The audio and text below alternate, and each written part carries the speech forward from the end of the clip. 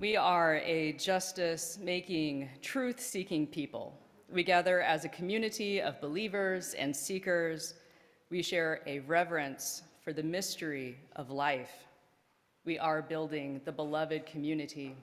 Come, let us worship together.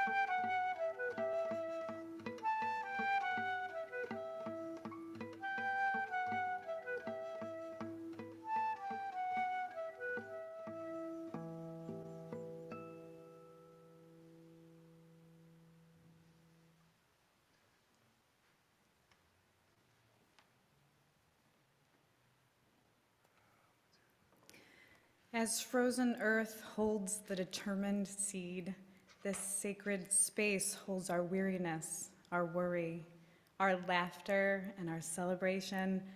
Let us bring seed and soul into the light of thought, the warmth of community, and the hope of love. Let us see together, hear together, love together. Let us worship.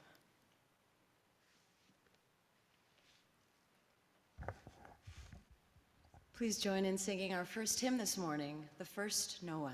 Stand as you're willing and able.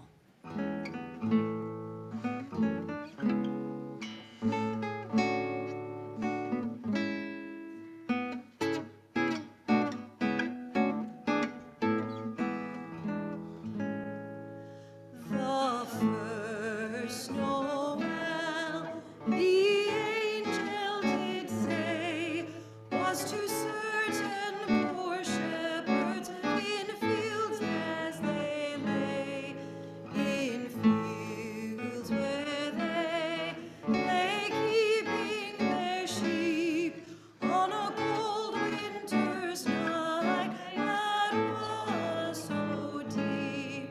Noel, Noel, Noel, Noel, born is the King of Israel.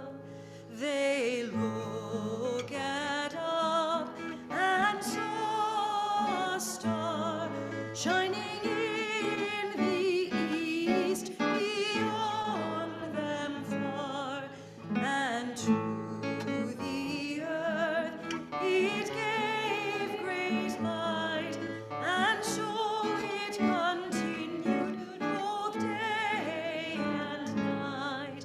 Noel, Noel, Noel, Noel, born is the King of Israel, and by the light of that same star, three magi came from country far.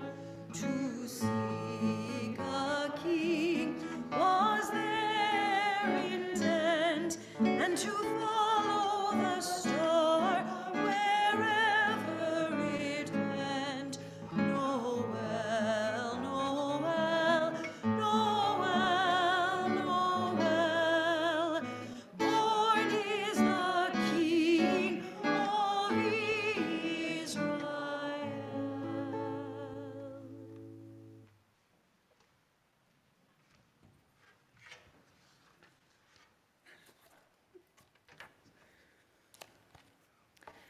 The mission of Birmingham Unitarian Church is to be a free and welcoming religious community that encourages the life of integrity, learning, service, and joy. One way we live out this mission is by giving half our weekly offering to a nonprofit organization that shares our values and addresses needs in one of these areas: environmental action, income equality, civic engagement, and racial justice. We support a new organization each month. This month's plate collection recipient is Samaritas, a nonprofit whose services include resettlement of refugees.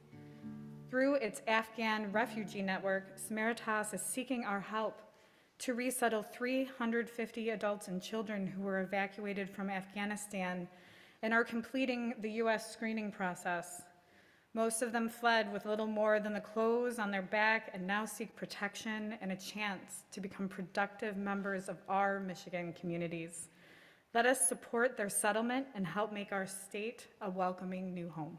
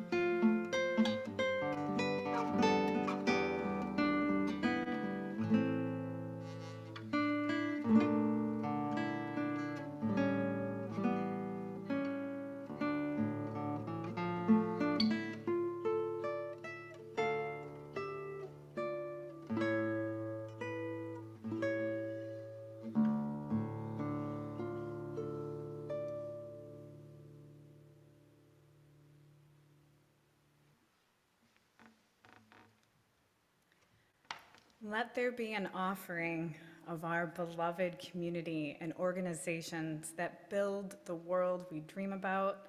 This morning's offering will now be received with gratitude. Ushers, please come forward.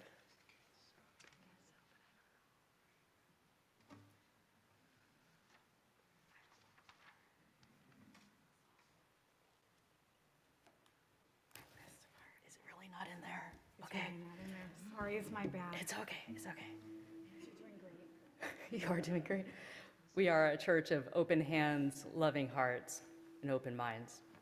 With gratitude, we dedicate this offering to the service of our congregation and ourselves to its service.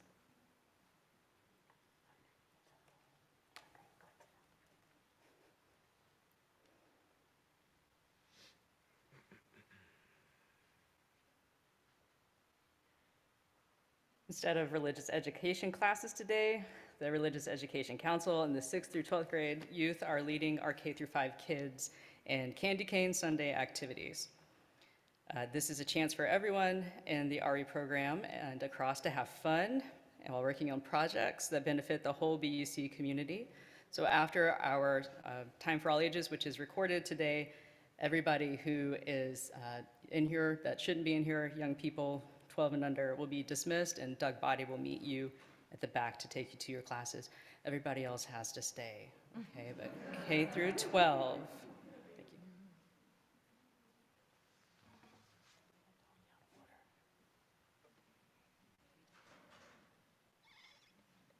This morning's Time for All Ages is based on an Aesop's fable called The Ant and the Grasshopper. One summer's day, a grasshopper was laying down in a field, chirping and singing. Ant passed by, struggling with the weight of a kernel of corn she was taking to the nest. "Why not come sing with me?" said Grasshopper. "You are working much too hard." "I am helping to store food for the winter," said Ant. "You should be doing this too, since there won't be anything to eat once it gets cold and the snow falls." "I disagree," said Grasshopper. "The sun is out, and it's time for me to rest and sing." Ant shook her head and continued on her way, carrying the heavy kernel of corn. When winter came, food did indeed become very scarce, and Grasshopper soon found himself hungry and cold. Ant was warm and well fed, though admittedly a little lonely. Poor Grasshopper came one day to the door of Ant's house, shivering so badly he could hardly knock. Ant answered the door and looked at poor hungry Grasshopper. "Please," Grasshopper begged, "it's so cold out here and I am starving. There's no food anymore." Ant sighed. "Well, maybe you shouldn't have laid around doing nothing all summer." "Doing nothing?" exclaimed Grasshopper. "Let's make a deal. Share your food with me, and I will show you the magic of laying around." Ant was doubtful, but she let Grasshopper in and gave him some of her food. When he was finished eating, Grasshopper laid on the couch and began to sing. It was a calm, soothing tune, and soon Ant found herself smiling and relaxing into her chair. She began to realize just how stressed she had been all summer, and what a relief it was to sit down and do nothing. So all through that long, cold winter, Grasshopper and Ant shared food, songs, and rest, and it was good.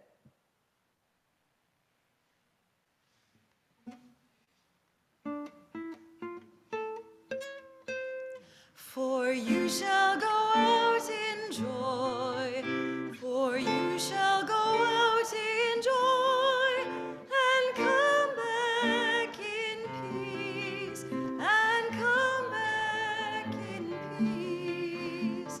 Blessed be.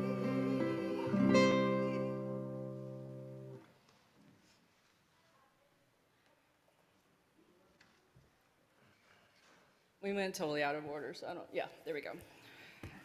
Start off with a joy for our text. Thank you for keeping up with that. It was totally my fault. Andrea wants to let you know that that was totally my fault. We come now to the time in our service that we set aside for prayer and reflection, spiritual practice.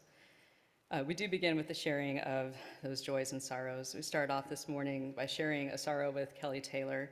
Kelly tells us, my uncle passed away on Thursday.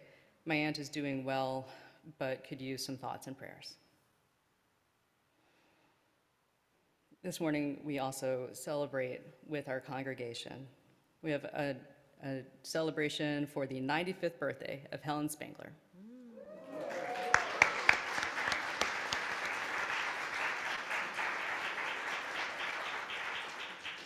This continues. Our family will gather locally, but have Zoom attendees of children, grandchildren, and great-grandchildren across the country. Happy 95th, Helen. We have a note of concern from Cheryl Shuttle. Cheryl shares that my husband, Jim, is at home recovering from prostate cancer surgery. Please send healing thoughts his way. And one final and thorough note of joy. Pat Schwing has let us know, and we share in her joy, that they were surrounded, she and Pat and Dick were surrounded by immediate family in the celebration of their 50th anniversary on Saturday.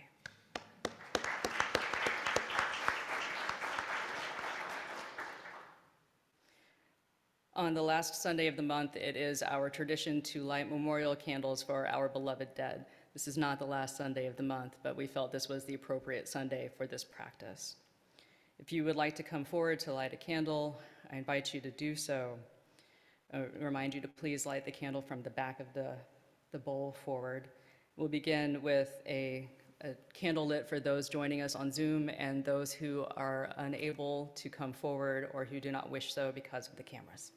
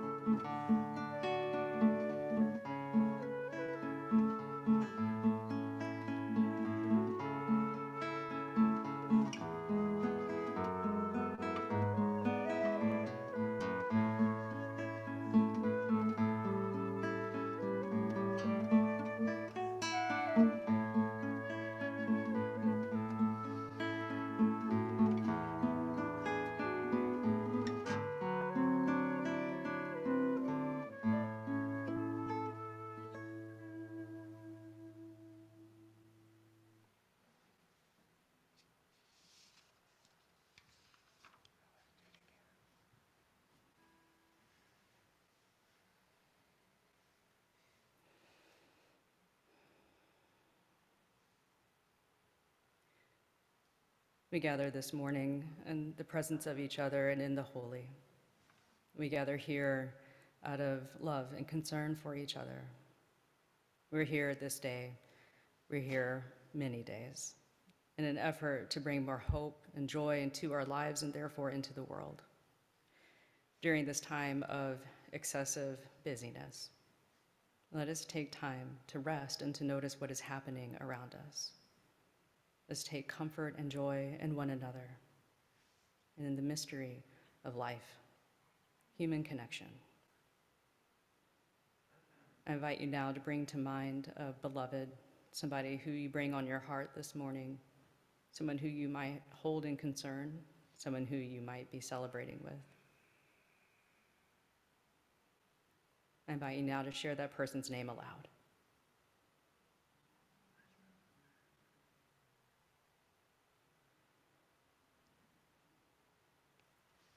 We hold these beloved together as a community, as we hold each other together as a community.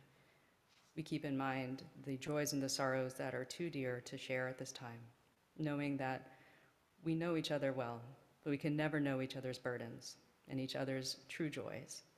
And yet we find comfort, and we find love, and we find joy together. May it be so. Amen.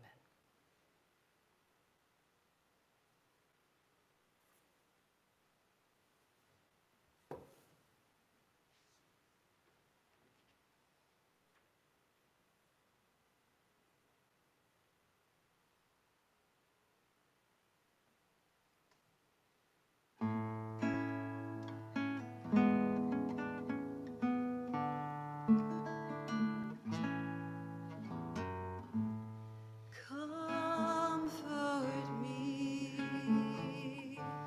comfort me, comfort me, oh my soul.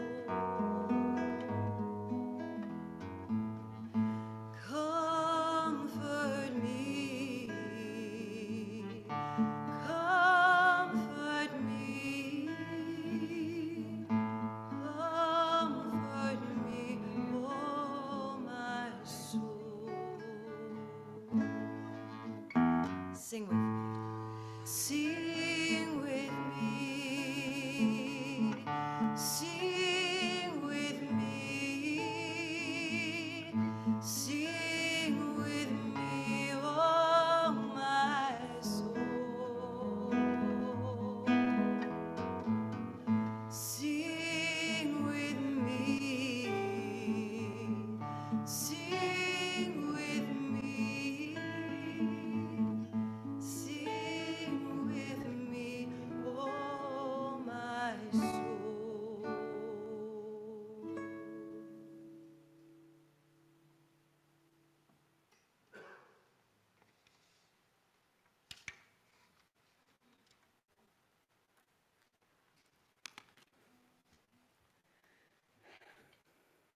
For One Who is Exhausted, a Blessing by John O'Donohue. When the rhythm of the heart becomes hectic, time takes on the strain until it breaks, then all the unattended stress on the mind like an endless, increasing weight. The light in the mind becomes dim. Things you could take in stride before now become laborsome events of will. Weariness invades your spirit.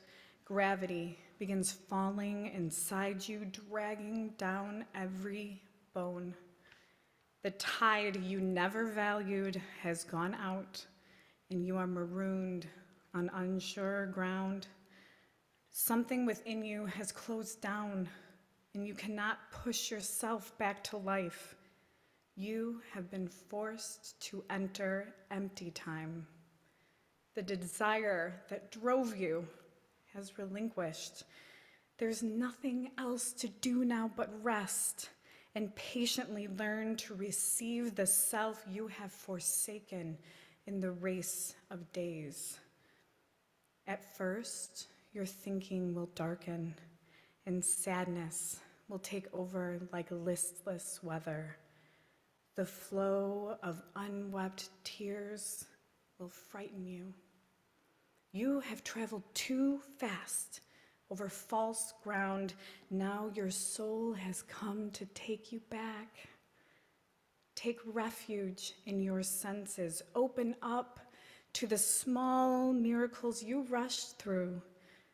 Become inclined to watch the way of the rain when it falls, slow and free. Imitate the habit of twilight, taking time to open the well of color that fosters the brightness of day.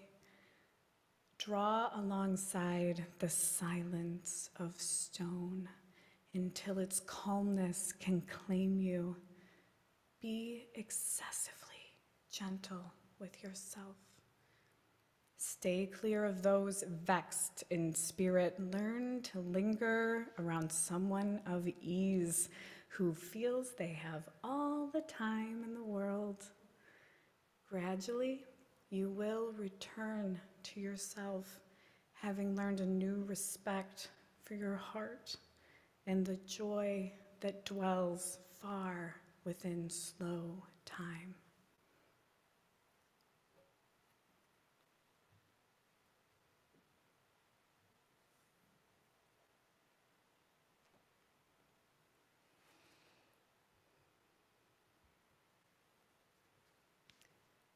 Our second reading is from the introduction of a book titled The Sabbath, written by Rabbi Abraham Joshua Heschel in 1951. Technical civilization is man's conquest of space.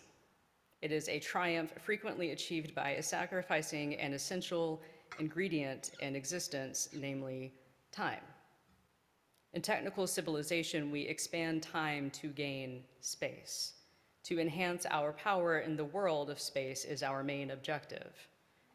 Yet to have more does not mean to be more. The power we attain in the world of space terminates abruptly at the borderline of time. But time is the heart of existence. To gain control of the world of space is certainly one of our tasks. The danger begins when, in gaining power in the realm of space, we forfeit all aspirations in the realm of time. There is a realm of time where the goal is not to have, but to be, not to own, but to give, not to control, but to share, not to subdue, but to be in accord. Life goes wrong when the control of space, the acquisition of things of space, becomes our sole concern. Nothing is more useful than power, nothing more frightful. We have often suffered from degradation by poverty. Now we are threatened with degradation through power. There is happiness in the love of labor. There is misery in the love of gain. Many hearts and pitchers are broken at the fountain of profit. Selling himself into slavery of things, man becomes a utensil that is broken at that fountain.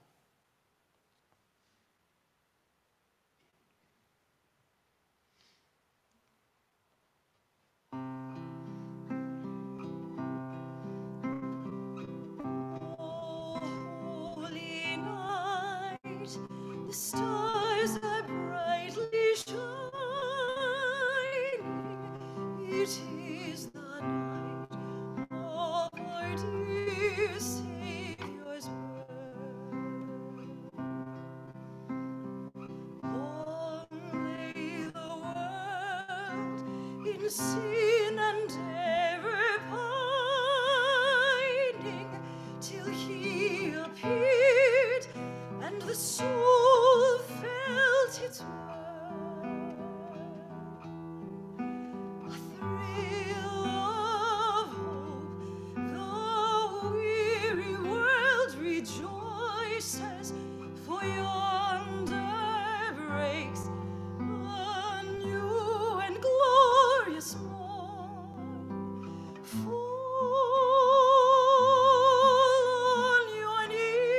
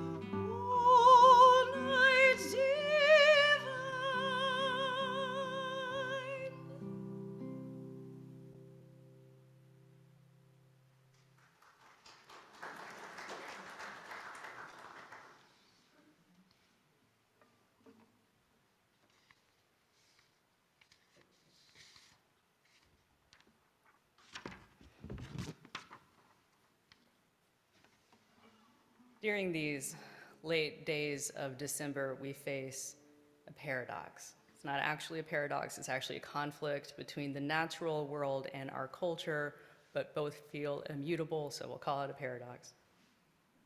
On one hand, the lessened light and the cold weather impact us emotionally, physically, and spiritually. Our natural state is to be introspective. We look back on the year that was, we plan for the year ahead. In pre-Christian, earth-based tradition, so-called paganism, this natural rhythm is honored by time spent indoors with loved ones, telling stories, working on handicrafts, mending, and preparing for that next year, being introspective during the time of year that leads to introspection. In our culture, heavily influenced by Christianity, particularly Calvinism, however, is at odds with this natural response to our environmental conditions. We have absolutely packed this time of year. We do spend time with loved ones and we tend to stay indoors, or I do. But we have built a habit out of letting the month of December just completely get away from us. We fill our time with shopping, baking, decorating, card writing, gift wrapping, traffic sitting, all of the things that we know. And we do these things so that we can enjoy our time together and the expressions of love and gratitude for our loved ones, allegedly, when we get so busy with those good intentions that it takes a toll. When we're too tired, we miss out on things. We can't be present to what is happening around us because we're thinking about something else, either what we're supposed to be doing or the thing we're supposed to be doing next. It is a great irony that we do all of those things to enjoy spending time with the people that we love, and then we put ourselves at risk of not being able to be fully present for that time and to enjoy that time. We risk missing out on what's really happening in the holiday season every year, but especially this year. It's been almost 24 straight months of stress. We have coped with ever-changing safety guidelines, looming threats to our health and safety, a recalcitrant group of people who refuse to take the most basic safety precautions. And it's been a lot. And we're tired. We need the connection and the joy of the holiday season perhaps more than ever this year, and we arrive here with a higher than usual likelihood to miss it because we are exhausted.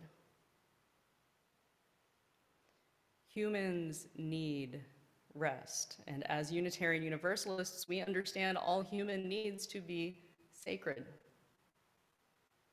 The Unitarian Universalist principle that we're exploring this month is our third principle, acceptance of each other and encouragement to spiritual development in our congregations. Honoring our need for rest is a spiritual practice.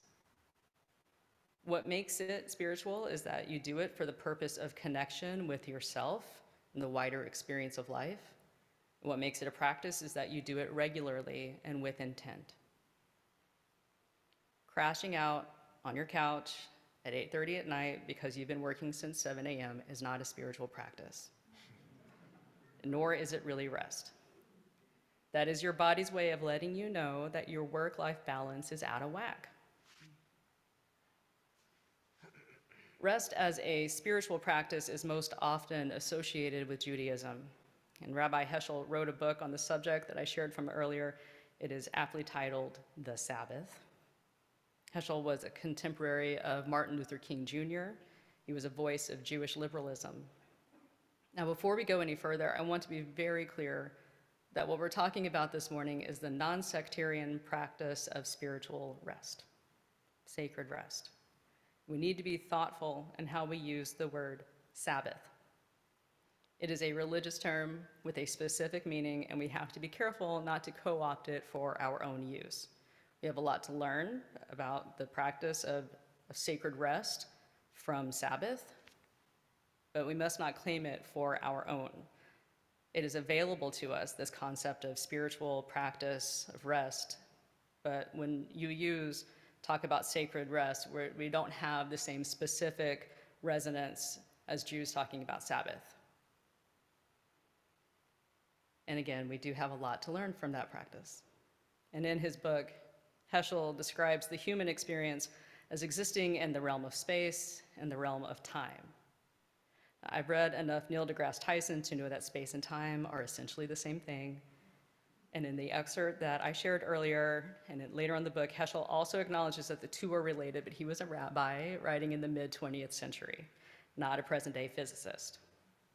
So when Heschel uses the concepts of space and time, he uses the term space to refer to the material world, the world that we can manipulate. And specifically, he's talking about the world in which humanity often hopes to control or dominate. In our modern lives, which Heschel calls technical civilization, we spend practically all of our time in the realm of space, the realm of the material. And the Sabbath is a reprieve from the realm of space. It resides in the realm of time, which is free from the demands of the material realm. The Sabbath then is an opportunity to stop doing and to just be. Rest is not a reward for labor, nor is it something that we do in preparation for labor. Heschel is clear later in the book that the purpose of Sabbath is not to rest in order to accomplish more during the week, but because we are designed to rest. It is meaningful contact with the realm of time in a society that is obsessed with the realm of space. Rest is only related to labor in as much as they are both a part of the human experience. Labor is for the realm of space, rest is for the realm of time. Both are necessary for the human experience and therefore sacred, and they should be treated as such. We rest because it is part of the human experience and we are entitled to it, not because it makes us better at labor. This is a radical concept in our culture. We measure worth in terms of wealth. We literally say someone has done well for themselves when they have a lot of money. It has been ingrained in American culture from the beginning. Our spiritual ancestors, the Puritans, were strict Calvinists. Just take a moment, you come from Calvinists. Historical Calvinists believed that God's favor was reserved for a chosen few, the elect, and furthermore, the outward sign of God's favor was physical comfort, including wealth. For the Puritans, piety equaled prosperity, and anything else was a symptom of faithlessness. Hundreds or so years after the Puritans came to this continent, the Calvinist work ethic became a blunt tool of the Industrial Revolution. Equating wealth with personal piety became particularly gruesome. When having money is understood as a sign of God's favor, and that favor is won solely through personal piety, people can and will do anything in the name of acquisition and then be able to justify it, including commodifying time and people. When time and people are a commodity, rest is a liability. The way to motivate people in that system is to convince them that rest is immoral, that rest is a sin. American culture is still suspicious of rest, even disparaging toward it. We are shamed for a basic human need. Something is inherently wrong with who we inherently are as a species. It means that human life is being devalued in favor of something else when who we are naturally is considered wrong. We lose and something else wins. And in this case, profit is being valued over human life. We can resist participating in that system by taking a positive attitude towards rest, the magic of laying around, or even being a thoughtful, well-boundaried spiritual practice of rest.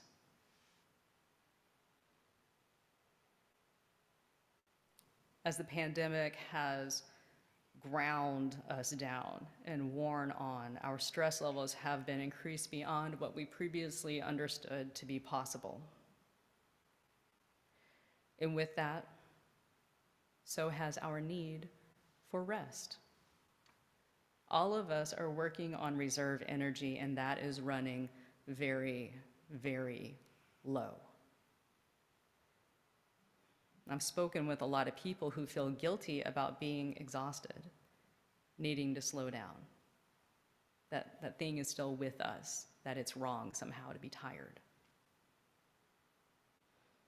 All of us feel exhausted, and we need to slow down.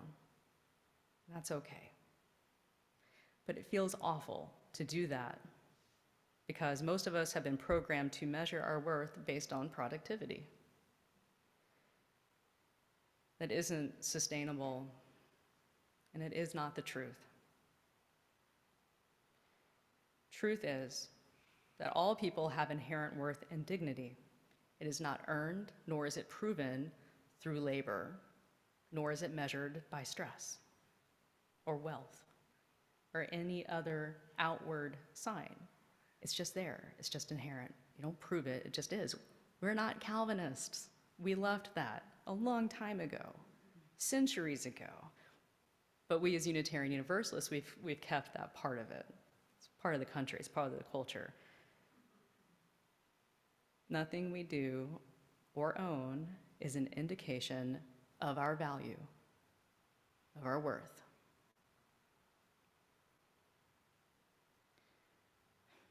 I want you to hear me say this. We cannot do as much as we used to do before the pandemic, and frankly, we did too much before the pandemic anyways, and we should not be expected to be doing as much as we once did.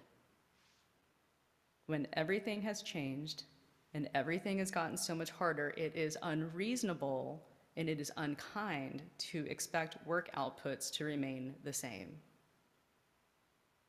We have to accept the truth that when we do less, we do not become less. In fact, it's the opposite. When we push ourselves beyond what is reasonable, we miss out on the opportunities to enjoy the important moments of our lives. We diminish our lives. And as hard as it might be to accept that we can't do as much as we used to, a movement has sprung up around this truth. The phrase, people over productivity, has become common. It's still a somewhat radical statement, and it may not be widely embraced, but it rings true, doesn't it? People over productivity. People mean more than things. People are more than achievements, paychecks, and stuff. People mean more than profit. If we, Unitarian Universalists, if we support the dignity and worth of every person, that means we have to value rest, our own and that of others. And that means we have to be willing to accept some inconveniences that arise from lower productivity in favor of supporting each other's humanity. We need to be okay with people doing less, including ourselves. We can't get everything that we want, the way we want it, when we want it, the way that we've grown accustomed to. And we've seen what some have called a labor shortage. I would reframe that as a labor movement. People are no longer content to work for a wage that doesn't support them and their dependents. The minimum wage in the state of Michigan nets around $20,000 a year for a 40-hour-a-week job. It might be $24,000. It's not enough. People are no longer willing to work for that, and that's a good thing. even if it means that I can't go in the lobby of Starbucks to get my caffeine to do more than I'm supposed to do.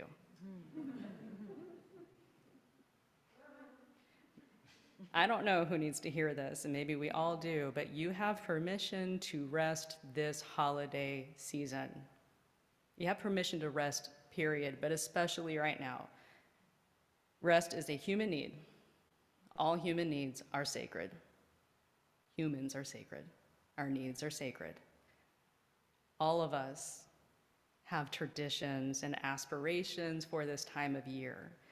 Maybe this is the year to consider revising some of those. It's a lot of pressure to have it be the same every year, or even better, bigger and better every year, the way we think it was a long time ago. It was never that way. And it's certainly not that way this year. We do not have to become more. We do not have to do more. And in fact, when we do more, we become less.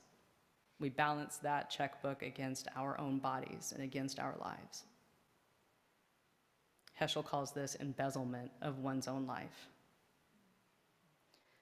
Having the perfect holiday memory is not worth it if we are so tired to actually remember anything except for how tired we were. Do any of you even remember last Christmas? A couple of things. It's not going to be like that next year either. I mean, it will be like that next year either. We're not going to look back and have all these memories of exactly the way everything was, because everything's a blur, because we're exhausted. We can let go of the idea of trying to make this one to remember, because we're not going to remember it. Just let it go. As we come to these last two frenzied weeks of the year, let's find a time for that more natural pace of introspection. Let's let go of that Calvinist drive to be bigger, faster, stronger. It's not true. It was never true. It's just an idea, and not a right idea, and frankly, not a very good idea. This year, let's do something radical. Let's practice doing less. Let's practice being instead of doing. May it be so.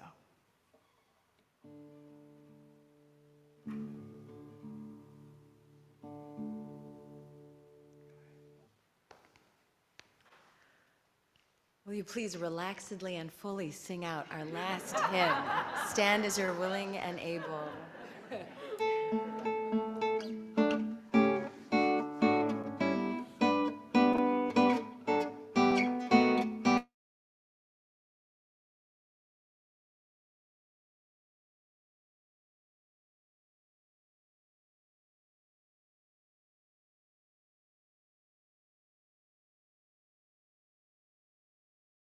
The herald angels sing, glory to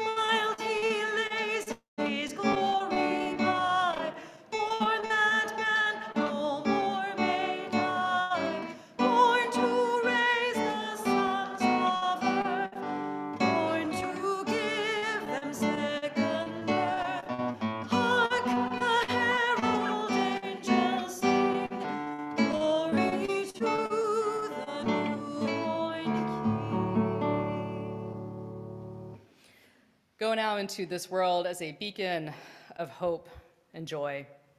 Go in love, go in peace. Now that our worship has ended, our service begins. Amen.